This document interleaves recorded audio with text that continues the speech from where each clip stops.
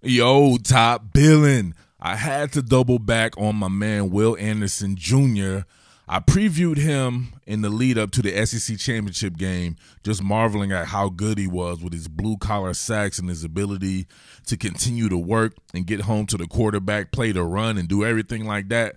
He is just phenomenal. He's probably the best true freshman ever in one of these 3-4 defenses ran by either Nick Saban, Kirby Smart, or Jeremy Pruitt between the University of Alabama and the University of Georgia. And, man, he didn't disappoint. I wondered if he could get some white-collar sacks just because I understand the makeup of Florida's offensive line and knew he'd be going against Gene Turnstile, DeLance, and he did just that. So I'm going to go ahead and get into some of that on a film study, but I just wanted to show you, man, 7 sacks for Will Anderson to finish SEC play, right? Obviously playing in the SEC championship game. Man, I don't know if anybody's even close to that as a true freshman. Most of these guys you can think about either didn't do anything or they redshirted, right? We can go back through guys like Terrell Lewis, even a Chris Allen that's playing right now. You have a 5-star in Ayabi Anoma. He didn't do much of anything. Just anybody you can think of, even a guy like Nolan Smith from the University of Georgia, right? Remember Nolan Smith? Nolan Smith, man, you can't say he's done much. He probably has 4 total sacks or something like that. And he got the ability to play against Tampax, School for the Blind, and teams like that. Will Anderson did this shit against all SEC play. Nolan Smith was the #1 player in the country. He looked like the goods coming out of high school. He could very well be that in his junior season next year. Maybe he has a breakout game in a bowl game or whatever like that. But, man, he is nothing like Will Anderson. And Will Anderson coming out the 17th player in his own class. So imagine that. He's a 5-star as well, both from Georgia. It's funny how Will Anderson wasn't as highly publicized as a Nolan Smith, man. He just worked hard, kept his nose to the grindstone, and next thing you know, dude is one of the best true freshmen we've ever seen at the position. So that's hard. And it's one of those things that I always tell people, that is a hard transition for kids because most of these guys are simply hand in the dirt ends, and they have to learn how to be a linebacker at Georgia or a linebacker at Alabama. I mean, you have to work hook zone, flat duty, work from a 2-point stance. You have to cover and do all those kind of things as well. So that's why a lot of these guys end up not doing anything until later in their career. But let's go ahead and get to it. What more can I say? Top Billin. Them in their sub package. This is their nickel package. So you have Will Anderson here at a 6 technique. Now, keep in mind, I talked about white-collar sacks versus blue-collar sacks on the last one when I said Alabama could heat Florida up like an ironing board, and they did exactly that. White-collar sack will be where you get the quarterback in his normal pass set. A blue-collar sack is where you're continuously working and you eventually do get to the quarterback. It may not be all you're doing. Maybe somebody flushes them and you can continue to work, and then, hey, you get your way to pay dirt that way. So white-collar sacks is pretty much usually your own doing there. So we see him here. Check this out. Definitely a white-collar sack going against Turnstile DeLance there. Hit him with the hezzy. Boom. Fertilized my man Kyle Trask right there and caused a fumble. One more time, full speed. Hezzy. Of course, Gene DeLance going to get too far over his skis, start working his feet like he always does. But, man, you got to give props to the coverage as well, right? They're pretty much going 4 verts here. 4 verts, and it's man-on skill with the defense here. So it's a triangle defense. The 2 best players perhaps in the damn country, right, not named Devontae Smith and a couple of other players. But Kadarius Toney and Kyle Pitts can't be guarded. And I said that Alabama was going to have trouble with them in this game, and they did pretty much whatever they wanted. They're also getting vert here, getting vert there, but you can just see exactly how they're bracketing him. You can see the triangle defense between these 3 here.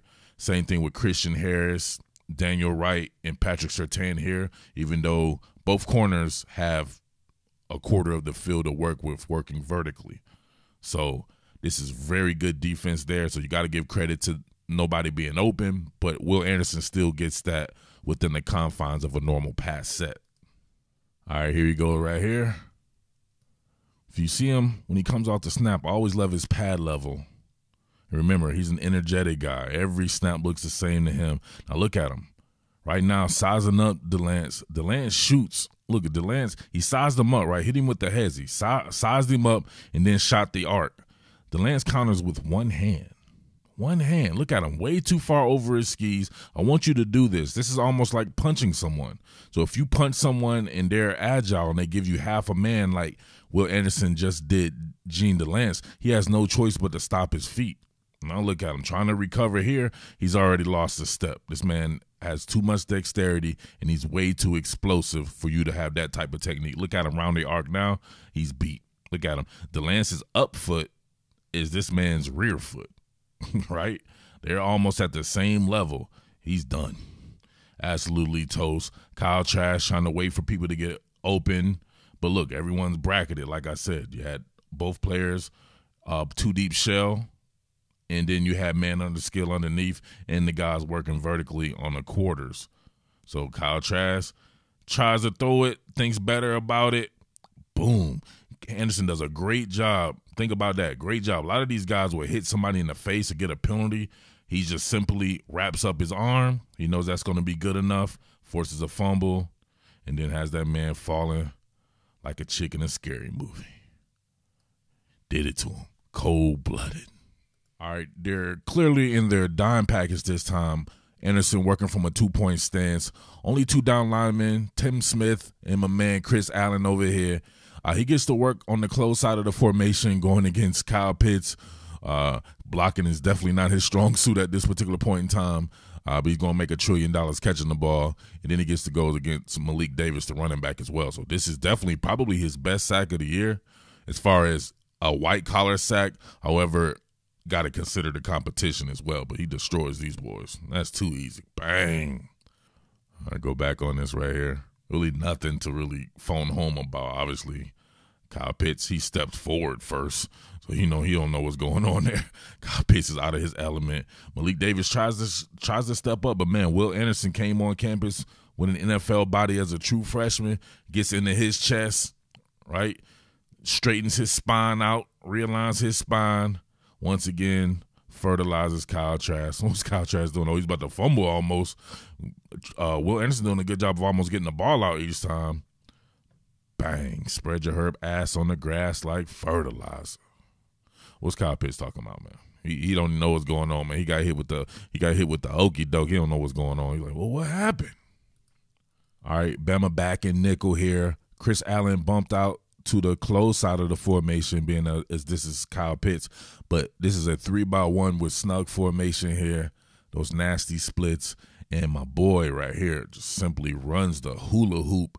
Just a complete hustle play, tackle right there that just shows you his hustle, his energy, speed, dexterity, agility, everything. Got him. Come on, this is your true freshman. Where's he going to be at next year and the year after that? He's one of these dudes, I think, if they could come out as true freshmen, he could be a real high draft pick, man. He's already built for it. But look, of course, Delance here, struggling, stopping, running his feet there. If he was just barely lucky, Kyle Trask stepped up in the pocket, but it didn't matter. My man was going to reset and continue to work anyway. And, of course, that's what he does, baby. Will Anderson. I like what they were doing right here. When they were working out of their nickel package, sometimes they would have Chris Allen on the bump out, and inside of him was Will Anderson. So you have your two best pass rushers working in tandem here, and Will Anderson makes this play without making the play, if you get what I'm saying. He beats his guy, Trask steps up, and Chris Allen gets it. One more game right there. You see it, both working on the outside portion of this. You can see they're almost mirroring each other right here. Anderson does a good job of beating Stuart Reese on the inside, forcing Kyle Trask to step up. He gets ran out to play, but Chris Allen continues to work, gets himself a blue-collar sack, tries to strip the ball. I like how they're doing that. All right, last one right here. It's not all about sacks with this kid. Like I said before, he's a complete player. You can see Daniel Wright coming with filling and spilling for the C gap, and he runs it. The play back inside where Will Anderson collects the tackle here. Savage, too. Jakob. Ooh, look at the physicality by both Daniel Wright running into the right tackle. See him right here. He takes on that C gap, trying to force it back inside. Then watch Will Anderson going against Stuart Reese fill the hole. Fill the hole, head to the outside, just like you teach it. Bang. Stonewall Jackson's it. Stonewalled. All right. There you have it. Another one, man. Alabama, they keep pumping them out. They have a super talented defense. They have to be able to put it together, though, against elite-level offenses. And they will definitely see an elite-level offense in the playoff, in the national championship game. But ain't nothing to it but to do it, but we'll get to it when that arrives. Until then, it's your boy Murph, the Underground King. Make sure you like this. Make sure you tell a friend to tell a friend about this. Share it, and make sure you subscribe. And I'm out. Peace. What more can I say? Top Billin.